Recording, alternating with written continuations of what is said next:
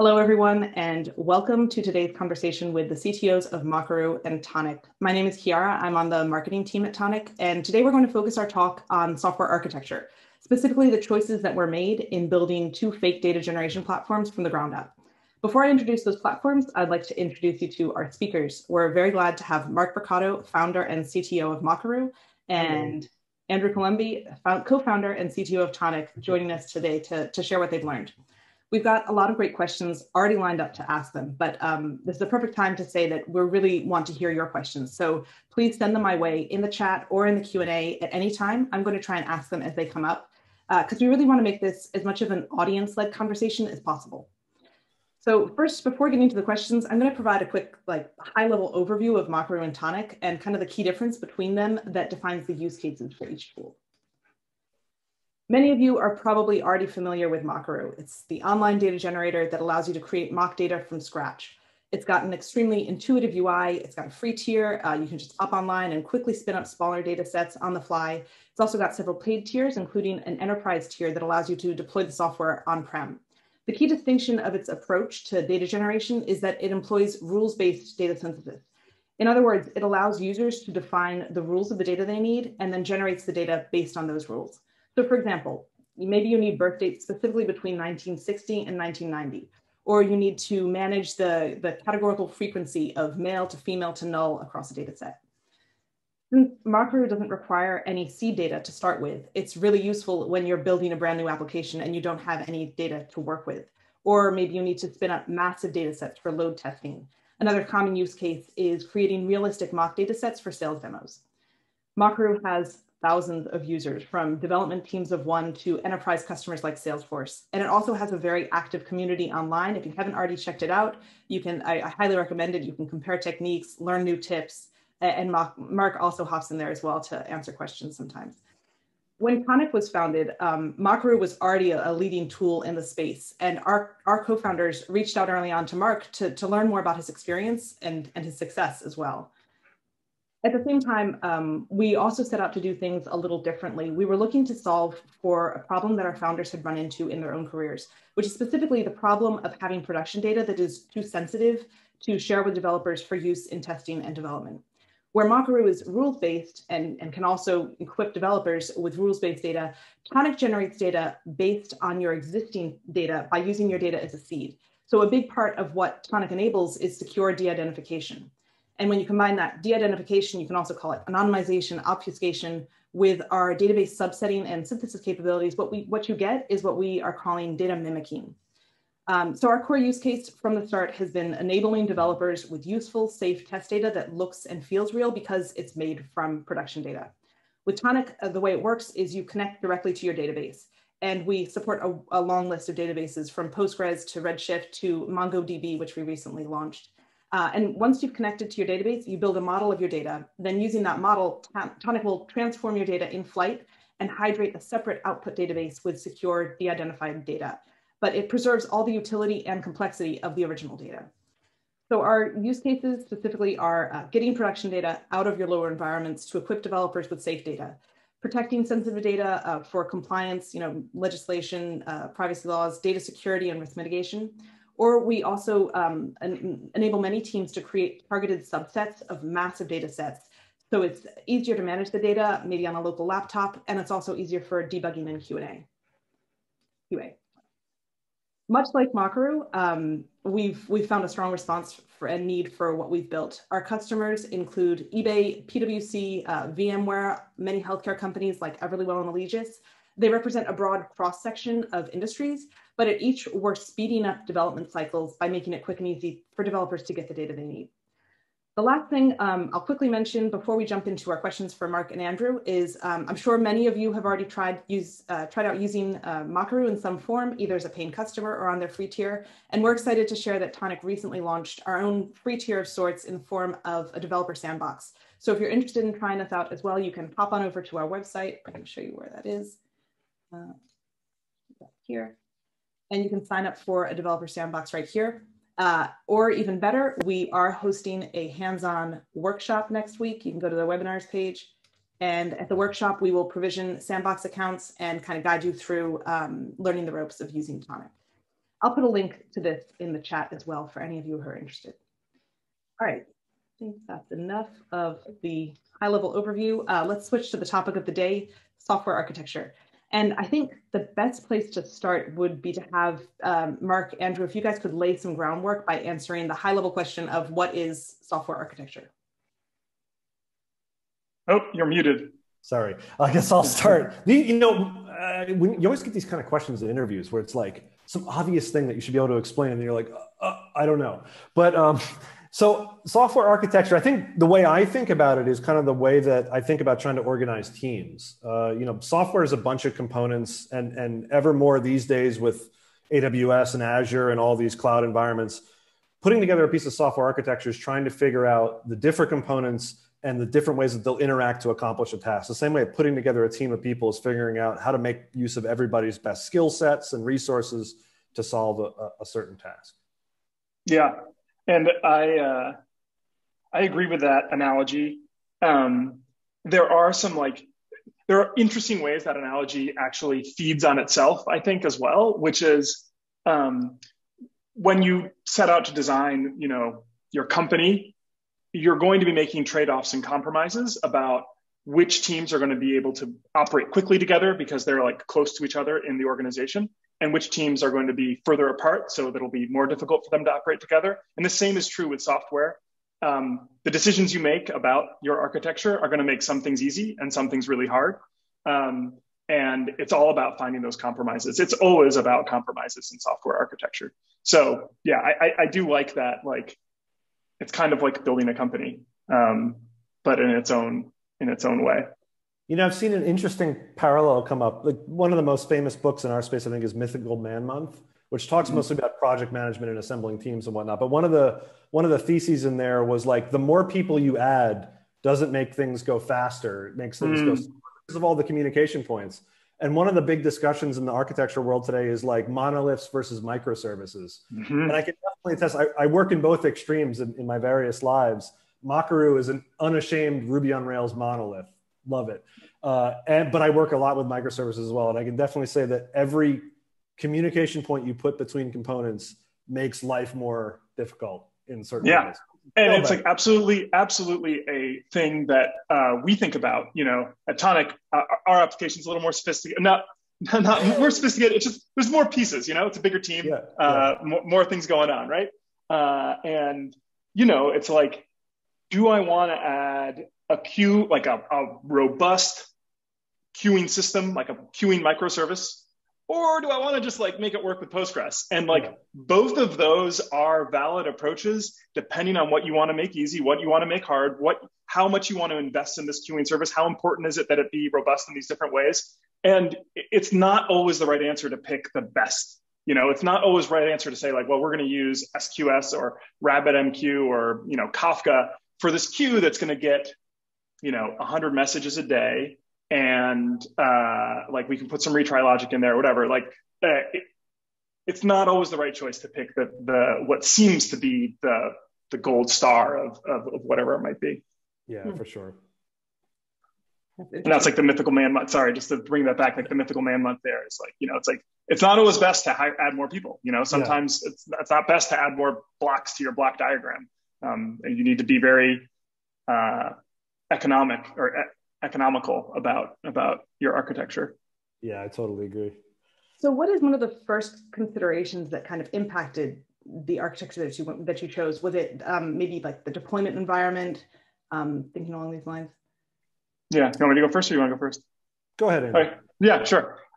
So yeah, I think there were two things that really impacted our original thinking, which is like, okay, first, we wanted to work directly against databases. We wanted the input to be a database and the output to be a database. We thought that would be the easiest thing for our customers. And the second thing is we didn't want our customers to have to send their data to us. We knew that, the data is going to be sensitive. That's why they're using Tonic, and sending it to us might be a sales hurdle that we didn't want to have to deal with. So those two things were really prominent in our minds when we started to architect how this would work. And The second one kind of leads you to an on-prem path or something that's going to be close to on-prem. And the first one leads you to, the first one being the databases, that we wanted to go right from database to database. We really wanted a language that we picked to have a broad support for a lot of different databases. So it needed to be very mainstream, I think in the data synthesis world, there are a lot of interesting academic problems out there, and some of them are more easily expressed in languages that aren't as widely adopted for database technologies. So that was definitely something that weighed on our minds. Now I'll give you the totally opposite story, which was Mockaroo started at very humble beginnings. I never even considered making this a business for at least a year when I launched it. I literally was just, I had an itch I needed to scratch. I was working in a small life sciences startup that had, a high priced product with only a few users. And I'd been there for years, and I wanted to make something that a lot of people would use.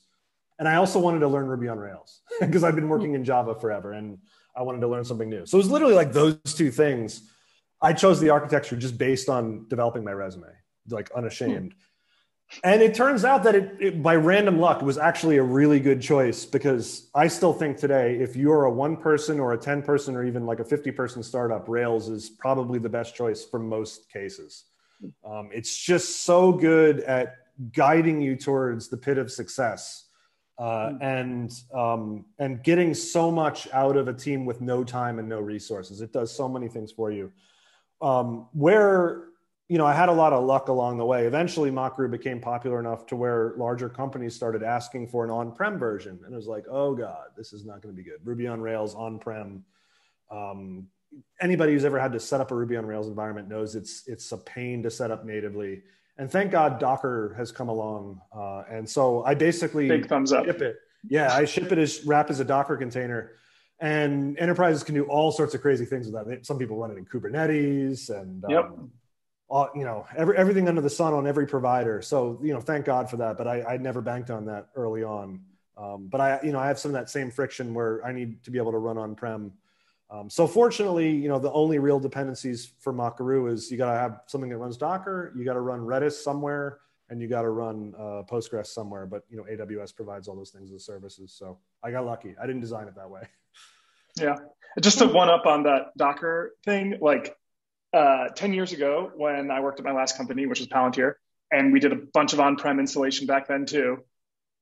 Docker was much more nascent, and we spent 2 man years developing an installation software for Palantir. I mean, more probably if you look at the overall, but my team, my 30-person team, their product, 2 man years on installation.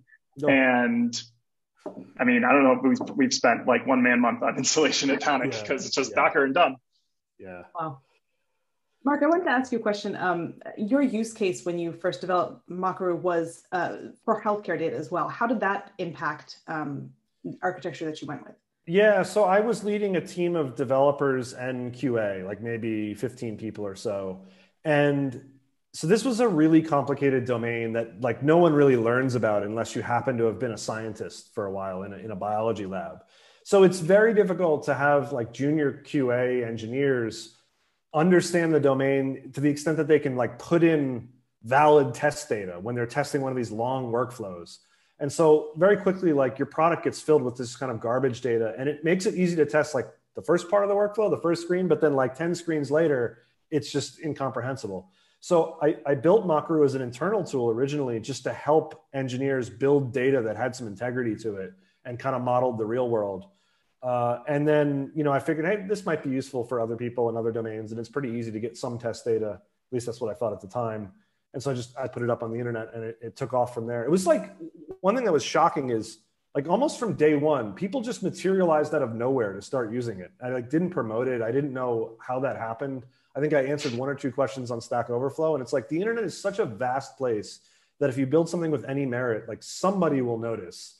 I never knew that going into it. It was this whole thing's been a learning experience from day one. I came from this very enterprisey kind of sheltered background in the beginning. Andrew, I feel like you kind of already touched on how the use case impacted things because you mentioned, sensitive data, but if there's anything that you'd like to add there. Yeah, I think I covered it. Databases, wanting to directly access databases. Yeah, I think that kind of covers my perspective. Well, there was one thing that you mentioned about, actually, Mark, a question about how when you had to make that switch to on-prem, did that change the architecture in any way? How did that influence things? It actually did. It kind of defined, in a way, the architecture for Mockaroo as it stands now. But it's hazy to remember whether it was the on-prem or the scale. So the background was a very large company came to me on a very large project, and Mockaroo couldn't generate large data sets at that point. It literally did everything in the main web thread. It was just thrown together. And no background task, nothing. And the guy came to me, he's like, well, I love your app. Like, how much can you scale up? Can you generate like terabytes of data? And, it sounded like a very lucrative contract. So I'm smart enough to know just to say yes and then figure it out later. But I had to figure it out later. And what I arrived on, which is a very standard solution in the Rails space, is to use background workers with Sidekick to do things in parallel and to make use of multiple computers and multiple processors. So I threw that together, and fortunately, that actually works out really well with the cloud model that most companies install Mockaroo on. I had basically two types of Docker containers: an app instance that runs the website, and then a worker instance that generates data. And then you can just have as many worker instances as you want, as long as you can foot the Amazon bill. So yeah, like that all came about kind of at once as I was, developing the first on-prem solution. Okay. I want to comment on something there. Just if you're in this audience thinking like, I want to do my own startup at some point, and like, what architectural trade-off should I make? The example, Mark, you just brought up of like, everything was in the main web thread. It's like, that's exactly the kind of architectural decision you should be doing. That's the first step. You shouldn't it's really easy, especially as an engineer, to think, well, obviously this needs to be in a background thread. I should get that going right away. And it doesn't matter until it matters. Like, your customers aren't going to care until it matters. And then when it does, you tell them it works and then you fix it. I mean, it's very easy to get caught in the, premature optimization, right? Yeah. That's what this is. I highly recommend anyone who's thinking about starting their own startup to be, doing the unscalable things. Like, these are the trade-offs that are okay to make, because you can just say yes and fix it. Like, how to do it. It's just, you shouldn't do it until you need it. Yeah. Yeah, that makes a lot of sense. Actually, we have a question for you, Mark, from the audience. Do you recommend using Ruby on Rails when starting a new project today? Yes. I don't care what anybody says. Yes, I'll die on Ruby on Rails. I love it. And I do a lot of other things. So it's not like I have a very slim background. Like, I probably spend most of my life in front-end JavaScript, Next.js, Vue, Svelte, React. I actually spent the entire last 2 months doing Rust programming, which is like the opposite end of the universe from Ruby on Rails. And they all have their merits, but where Ruby on Rails has its merit is if you're a small bootstrapped endeavor and you need to get something up and running and get to an MVP quickly, there's nothing better than Ruby on Rails. I don't care what anybody says. And there's still no better darn ORM than Active Record. I've used Hibernate in Java. I recently used Diesel in Rust, which is actually really good. Active Record is still the OG. It's still the best. It gives you the most control over SQL. It just works. I don't care that Ruby on Rails has been around for a while. I've been around for a while. So what are you saying? I still think it's great. If any project I start today, assuming it's the same kind of, MVP seeking thing, I'll use Rails. And believe it or not, like, Mockaroo gets a ton of traffic. It's got thousands and thousands of daily active users and, approaching 1 million, I think, total people who've signed up. And it still serves it on very cheap infrastructure, like way cheaper than probably other jobs I've done with more sophisticated teams. So you can get a long way with Ruby on Rails, especially if you do things in the background. So don't knock it until you try it. Okay, I have a follow-up question to that. Do you recommend even against PHP for a quick MVP? That's probably the two are competitors, I think, and both would be reasonable choices. I think in the end, I think your code winds up being more well factored and more maintainable in Rails than PHP. And I have always loved the Rails approach to life, which is just like you bite off big chunks of functionality when you add a library, and like everything is highly opinionated and thought through for you. And it's always seemed to me to be put together by really talented people in that community. Some communities are lucky to have really talented people, and some communities have like a lot of people, and some of them are talented. Like the JavaScript community has like an endless amount of people, some of which are very talented, but many of which maybe are not. Rails seems to be a smaller community, but really talented folks. So I'd stand by it, but I think you're at least in the right ballpark if you're comparing the two, because both allow you to get up and running very quickly and allow you to fail fast. Okay. Andrew, a question for you, because we've heard a lot about the architecture that Mark has gone with. How did Tonic sit down the team and weigh kind of the pros and cons of using different technologies when we first started building the platform? Did you just grab what you knew and ran with it, or did you kind of, I don't know? No, it was a little bit more thoughtful than just go with what we know. I mean, certainly it's a column A and column B. There was like definitely, we weren't considering things we didn't know at all. For example, Ruby on Rails. None of us knew Ruby on Rails, and so we didn't even consider it. Sorry, Mark. But we did look at, well, we knew those initial things that we really needed to hit, right? We wanted to be able to do an on-prem installation. We wanted to be able to hit all the databases that are out there, including like the ones that you don't hear about as often, right? Like we knew that we would have customers that wanted DB2, which, that's an ancient technology, truly ancient technology. But if you're working with like in fintech or insurance, they're going to have DB2. So that like the desire to work with both ancient databases and new databases, it kind of left and by new databases, I mean, obviously Postgres, MySQL, but also newer, cooler things like Spark or MongoDB or Redshift, Snowflake, et cetera.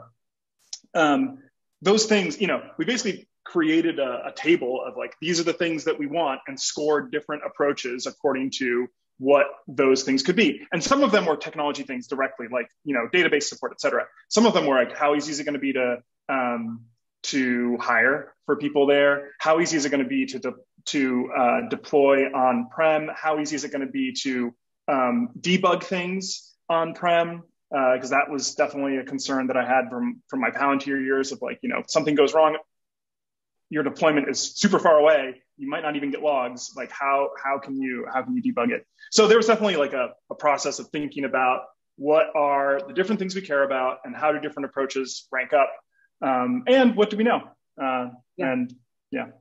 Yeah, that's go ahead, Mark. Sorry, I'm just so excited. So you guys arrived on Java, right, as the main like core technology? No, .NET. Oh, okay. Because I was going to say like that's I've never worked in .NET. So, but if I had to pick one, given those requirements, it would be Java, because I just assume Java has support for every darn database out there, no matter how old. Yep. And, okay. There were different considerations, and. But anyway, go ahead. What were you going to that's really interesting. And so I guess it's all like the actual code is C#. Yeah, it's all C#. I mean, the front end is obviously TypeScript, but the back end is all done. And there's a bit of Python actually, because we do some machine learning stuff that like just wasn't worth trying to do it in C#. So we have a microservice that handles some of the Python stuff. So kind of a follow-up question to that is, given the number of databases that Tonic supports, is it hard to staff an engineering team with the skills to cover all those areas? Yeah. We interview for it. I mean, if you interview as a back-end engineer or full-stack engineer at Tonic, expect questions about databases. And if you don't do so well on the database stuff, it's like it's important for us. Yeah. And there are some things that you can't interview for, though. Like we're never going to find a DB2 expert if we just interview. So for that, we have we basically contracted out teachers essentially. So we won't hire someone to do a DB2 implementation. Instead, we'll hire someone to answer whatever questions we have as we do it ourselves. And that, gives us the expertise in-house while also leveraging someone else's knowledge. And then for some of the technologies, they're just so new, like, Snowflake and Redshift, that you just want to hire people that are eager to learn, because that's the only way you're going to be able to catch up with the fast and the new. Yeah. Turning that question actually over to you, Mark, how much of your process is involved you adding to or further developing your existing areas of expertise? Well, so I guess one thing that is different with Mockaroo versus Tonic is Mockaroo has just like a ton of data types. So having to find those and mine them and understand them and figure out, I get requests all the time for this data type or that type of data type, and trying to figure out which ones are, actually more likely to help the most people. I think that's expanded my skill set. Certainly in the beginning of Mockaroo, I really didn't have a lot of experience building an application that would be widely used. Like I had dealt with applications that had very complex data and large data sets, but never had to deal with like concurrency of users and highly availability and those kinds of things. And like, all right, now I'm going to start knocking Ruby on Rails. But one of the downsides of Rails is like it has memory leaks. I think pretty much everybody that has an app with Rails that does anything significant, like it runs out of memory and needs to be restarted. And so I really had to learn the skills of like managing servers and managing services and making them reliable and dealing with all the chaos of real world applications in that setting. Before I had mostly done Java, and Java's VM is just so rock solid that you can really rely on it to just stick around and not be restarted for years. Rails, not so much. It's a little bit, more simplistic. I mean, it could be worse. I could be using Node. Node is like, needs to constantly be brought out in the back and shot and then restored. Kubernetes is great for that. But Rails is kind of a happy medium. So yeah, I had to learn a lot of skills. And then, through other jobs and stuff, I wound up using those quite a bit.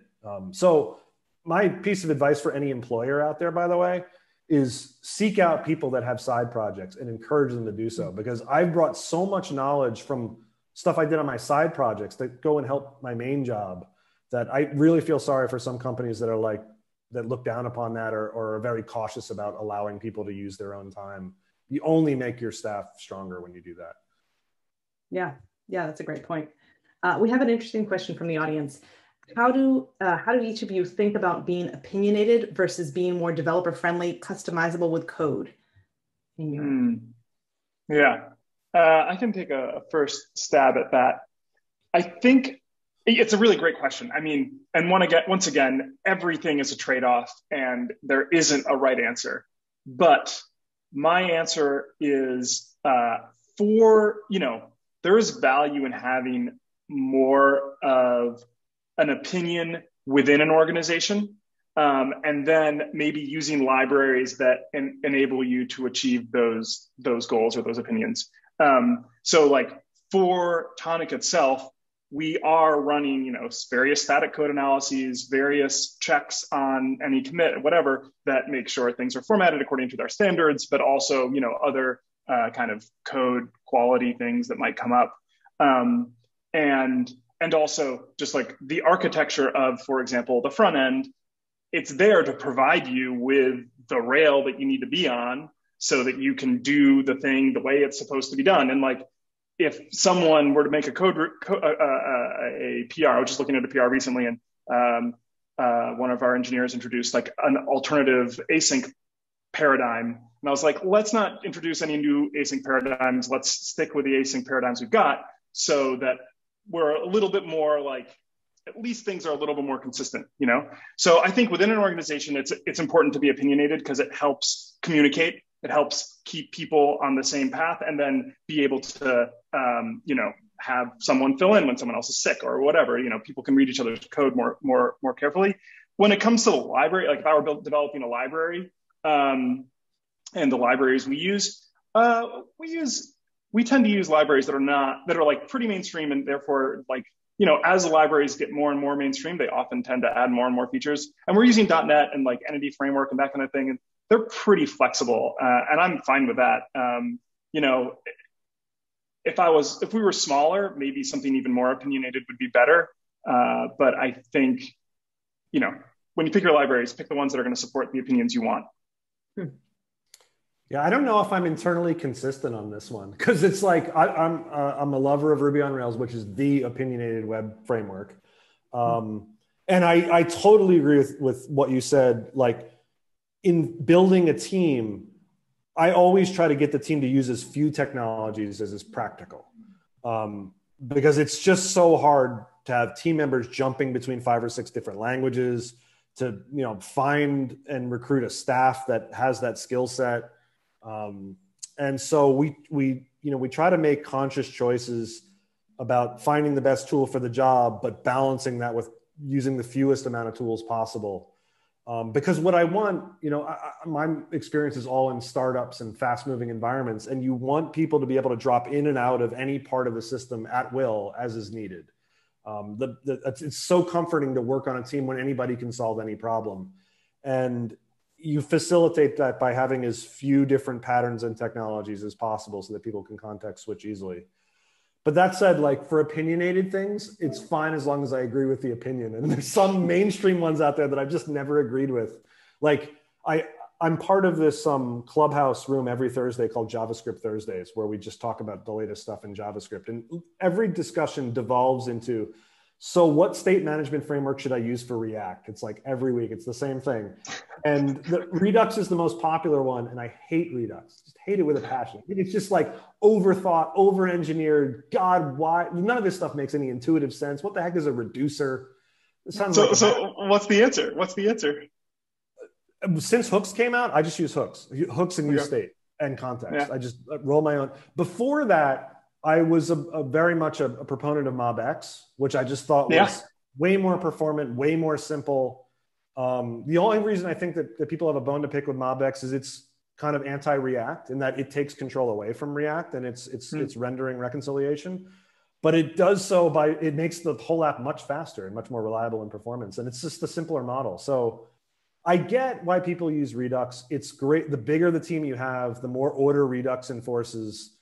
It's got great dev tools, but for me personally, like, no, it's just too weird. And the tools that React now gives you, many of which owe their existence to Redux and the patterns that it established, I feel like are just a better choice for the teams I've worked on. They give you a bit more flexibility and are just simpler. So, I followed a similar path to you, but I kind of got off the train a little. I never left the train I was on, which is like, I used Redux. I was just like, man, there's so much boilerplate. Let me try something different. Let me see what else is out there. And then I tried MobX, and that's what we're using right now. And we haven't made the leap to hooks and the new React stuff, but maybe someday. Yeah. So earlier this year, I rebuilt the front end for Mockaroo, and Mockaroo used to have a little bit of MobX in there, but now it's just use state and context. I don't know if that's the right choice for everybody, because I've been with React since the beginning, and it's literally a huge part of my day job to be an expert in React. So I have a very different angle on it. Like, I'm very comfortable in the internals of it.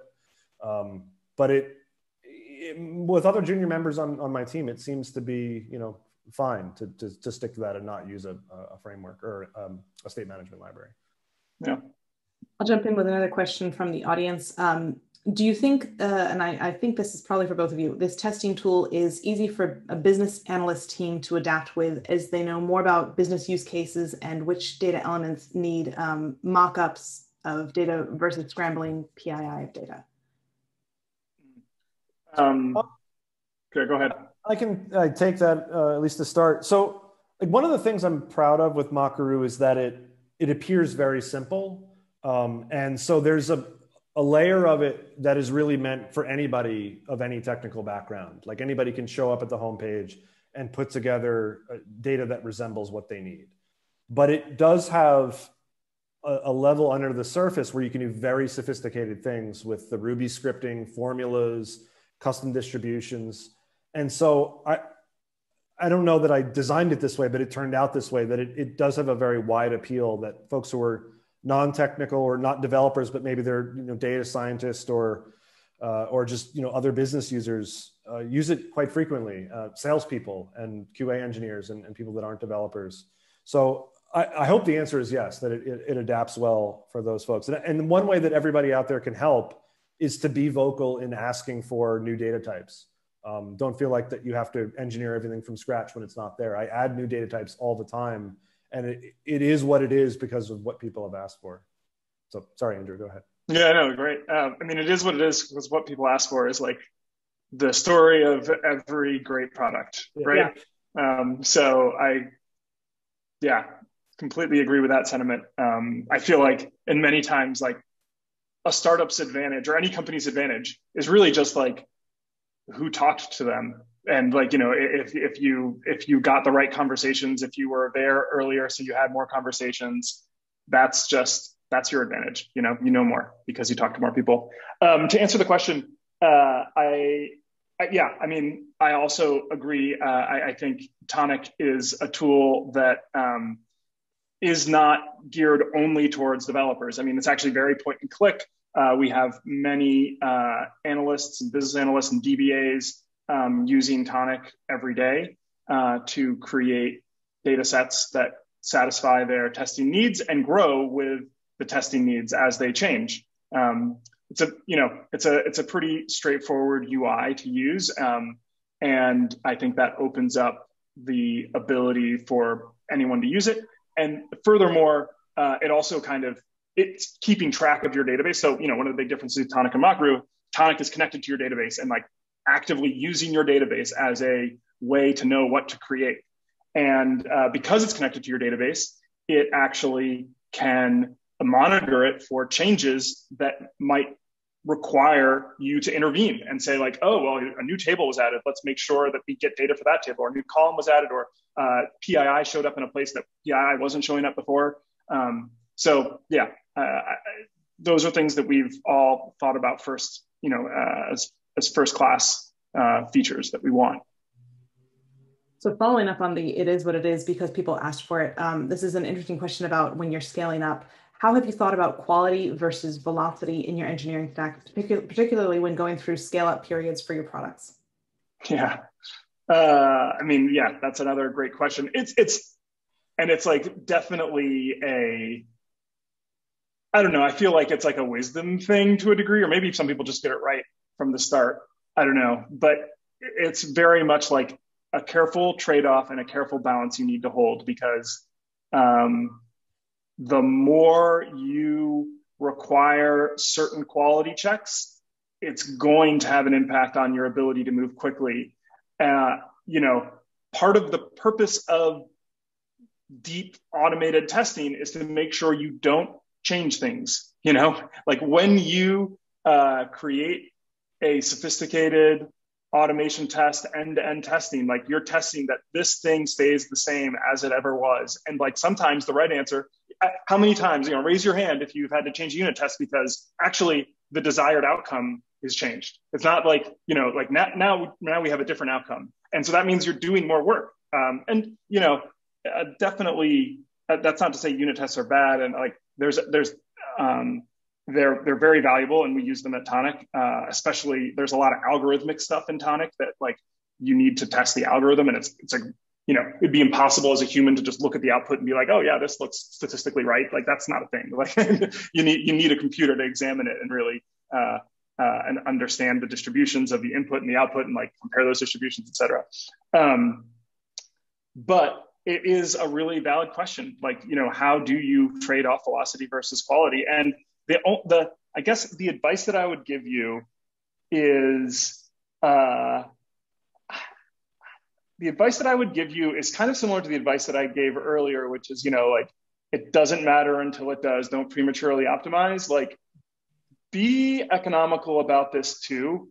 Knock on wood, Tonic hasn't had any major security failures or any major bugs that have caused like a really big issue for any of our customers. And now we have over 50 customers. But,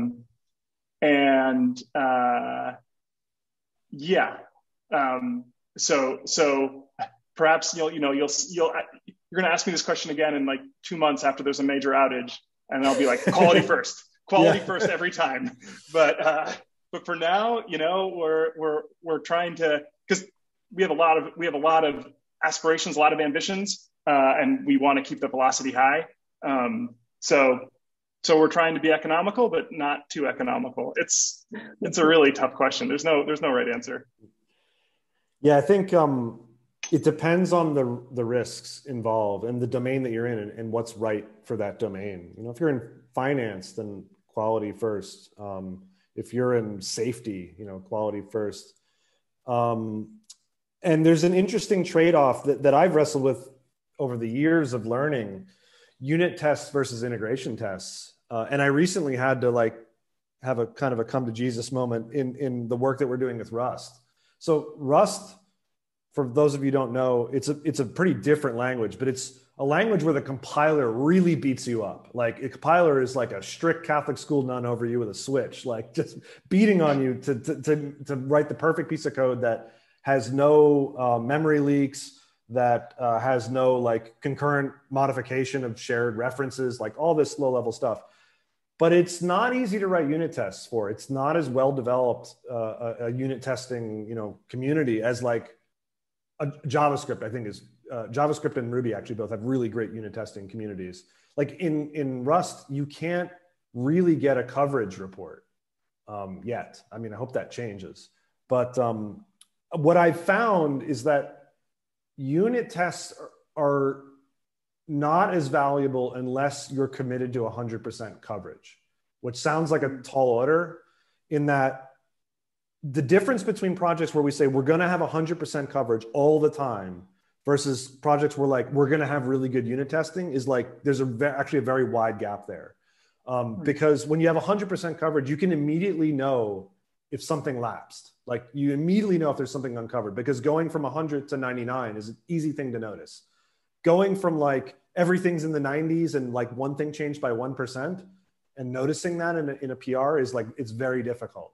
So if I'm going to really invest in unit testing, I want to go all the way and say, we're going to do 100% coverage and we're going to check that on every PR.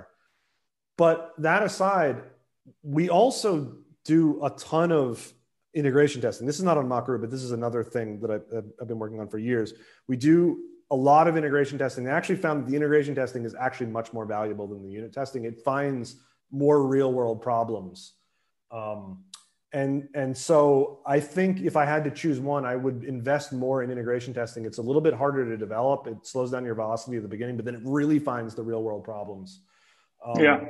And if you're not going to do 100% code coverage with unit testing, where you can make unit testing help you is sometimes there's code that's easier to write test first. I'm not one of these people that subscribes to test first development as a religion, but sometimes it's just harder to write code that you're going to have to manually interact with your browser, other than to just write the test and write the code alongside. It actually helps you write the code faster. So it can be used as a tool just for increasing your velocity if you use it right.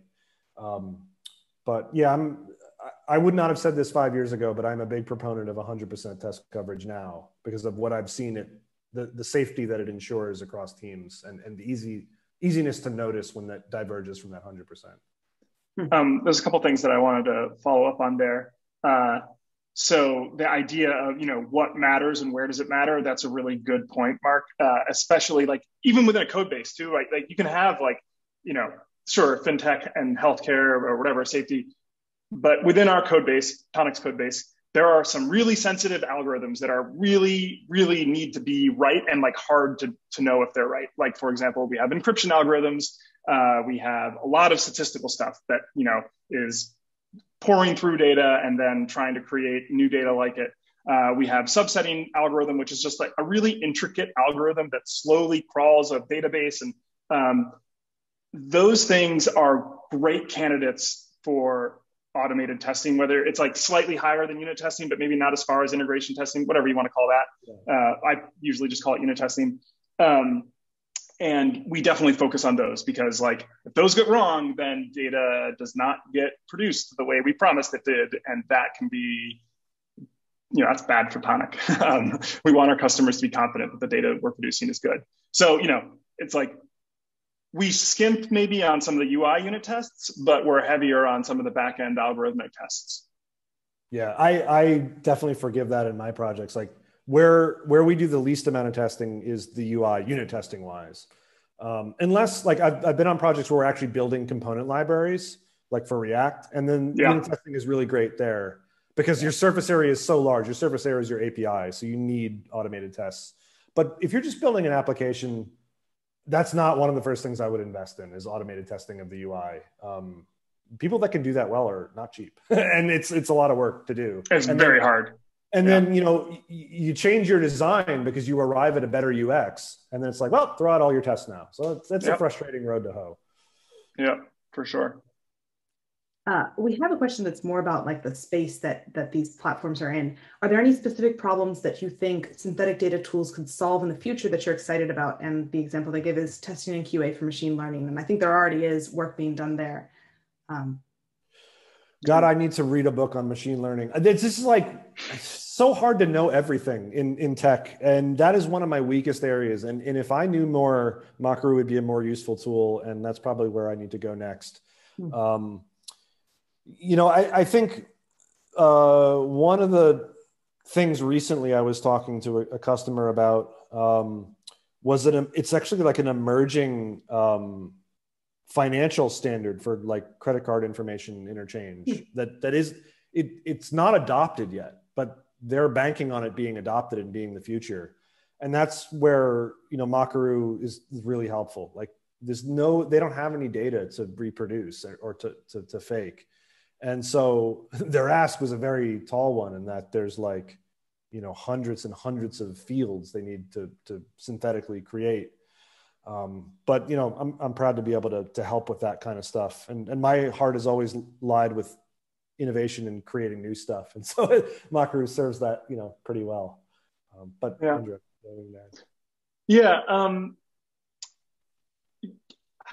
it's a really open space right now, and there are a lot of companies taking that from different angles. Tonic's perspective is that we've been focused on structured data. So that's like data that looks like either a table or a JSON document, right? And I think for Tonic, interesting avenues of further exploration would be around the unstructured stuff like images and text. There's like phenomenal advances in both of those already in the academics and also in industry. There's the GPT-2 and 3, and then there's the Google deep image synthesis stuff. So for Tonic, that's like an interesting next step that I think we are interested in taking. But there are other companies that's their first step. Like there are companies that are looking at image synthesis as like the number one thing to solve for them. So it's hard to even know what's the next step for data synthesis because it's such a broad field right now and so many people are in it that it's like, to Mark's earlier point, it's impossible to know everything in tech. And so, my next step might be someone's first step. Yeah, that's a good point. A couple more questions from the audience. What trade-offs are there building for few users versus many users, or for building by few versus many engineers? Good questions. I'll start maybe with the few users versus many users. One thing I would say is, there's a variety of things here. There's like the architecture of few users versus many users. I don't have as much to say about that, even though that is the topic here. I was going to say the user experience of few users versus many users is also another interesting thing, which affects architecture. And I would encourage you to design. I typically design for many users. Design, and by that I mean your UX, how it's going to feel to use your product. Design for many users because that's going to open open the gates of who you can design or who can use your product. And making your product easier and more accessible is like always better. Even those users that are like, oh, I'm the power user, I don't care, like just give me a freaking terminal, that's all I need. Like yeah, there are ones that actually are true about that, but a lot of them that use the terminal, if you gave them some point and click, they would like it more, and they'd be stickier and they would use it longer and all those things. So I'm a proponent of like trying to make your designs as simple as possible. On the architecture side of it, I've in my time at Palantir and Tonic, we've never had to really architect for many users and like internet scale many users.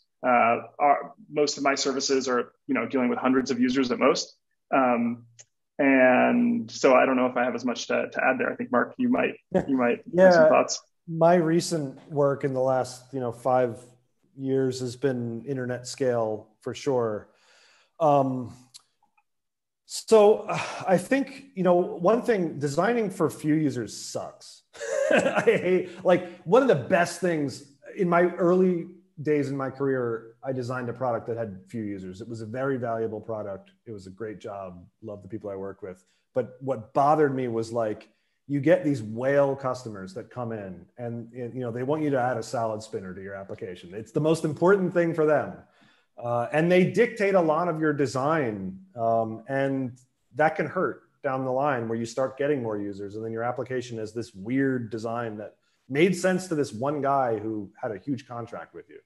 And that just stinks. The faster you can get to even a lot of free users, I feel like the better your product will be in terms of design, because all those opinions and people banging away at it harden it very quickly.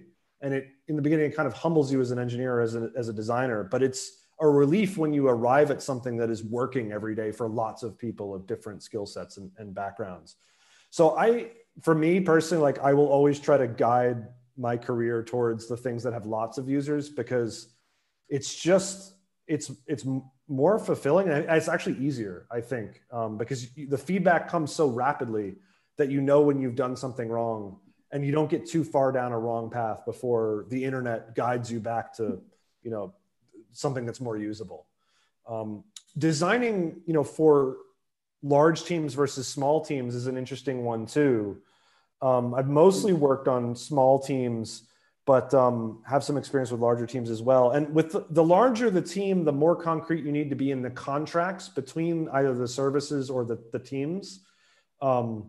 All those different touch points, need to be well documented, need to be well tested.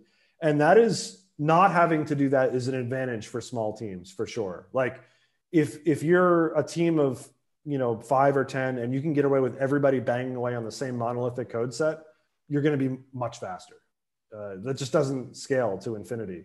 And it's hard to make monoliths scale technically as well. The thing that makes startups possible these days and why we have such a boom in innovation is the clouds. The story of the last 15 years of computing was AWS and commoditizing cloud resources. And everybody needs to build for taking advantage of that type of cloud today. And so whether you like it or not, that is many services that are specialized and using services like AWS to scale. So there's that tension between monoliths and microservices again. But, I think you need to be level-headed about picking and choosing. Yeah, I think that's a great point about, I forgot about the big teams versus small teams, and I agree with everything you said. Just like that point about the contracts needing to be very, very, very solid. And that's where you spend a lot of time, communicating, documenting, and testing is 100% true. Once you go and I would encourage people to try to keep things as small as possible for as long as possible, because you're so much faster. There's so much less ceremony, so much less overhead. But once you get past 30, 40, 50 developers, things start needing to be different than 15 people crushing on a monolith. Yeah, and in business speak or Silicon Valley speak, don't scale until you have product market fit. That's the other way of thinking about it. Yeah. It's brutal to be in a business where you thought you had PMF and you've scaled, and now you need to go find PMF. It's just so difficult to move quickly and to try to figure out how to make use of a large team of engineers. You find work for them that really doesn't need to be done, and then you have to notice that you're doing that. So yeah, definitely stay small as long as possible until you're forced to get bigger by demand. Yeah. So we've got we're coming up on the hour, and we've got a question that is great to end on. There are more questions from the audience. What I might do is just ping you guys afterwards, and I can shoot off some emails to people to get their questions answered. But this question, I'm going to ask it in two different ways. If you could do everything over again, what would you do differently? Or what do you know now that you wish you'd known when you started? Well, I can take that. There are parts of Ruby that are not a great choice for an application like Mockaroo. Ruby's not the highest performing language out there. And I would be able to scale to much larger sizes more cheaply. You can pay Amazon to scale anything, no matter how slow, to any size, but your bank account only goes so deep. But if I had the foresight to use something lower level, and I think then these technologies didn't even really, the choice would have been something like C or maybe Java. Now there's a language that I love, which is the same syntax as Ruby, called Crystal, which is basically a systems level language with very forgiving syntax. It's super, super fast. It's like as fast as C. Someday I will rewrite parts of Mockaroo in Crystal, and I'll be able to generate 1,000 times as much data in the same amount of time.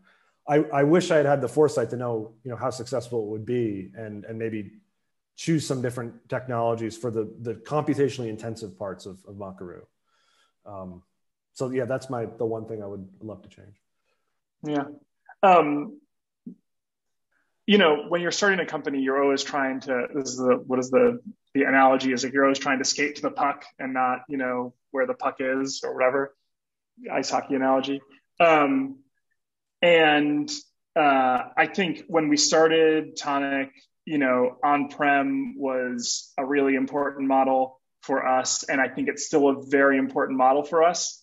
I think 10 years from now, looking back on that, you're gonna see that there's more and more hosted opportunities, more and more cloud. And it's not that I would necessarily, if I could do it over, I would just say, like, no, we're a cloud only, cloud first. But I definitely foresee in the next years that being a big tension for products like Tonic and Tonic.